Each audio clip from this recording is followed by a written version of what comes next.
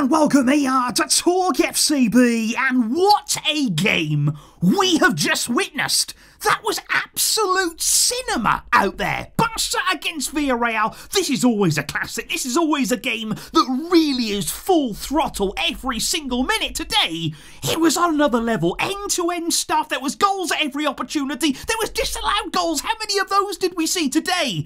But how's it all ended? After rotation from Barca, after so many setbacks, really difficult moments in this game that of course we're going to talk about. But in the end, we scored 5! We have scored 5 away at Villarreal after one of the toughest weeks that I can remember here. 3 away games in a row. So many difficult obstacles to overcome. But 2 from Lewandowski, 1 from Pablo Torre, and 2 at the end there from Raphinha. And what an assist for the final goal from Yamal. I had to come here now, guys, before the match review, because that review, it could genuinely be half an hour long. What a game! Absolutely incredible win for Barca against all the odds today. We have done it in style, and the full match review, it will be coming up for you. But let me know your thoughts in the comments down below. How are you feeling right now? And I will see you soon.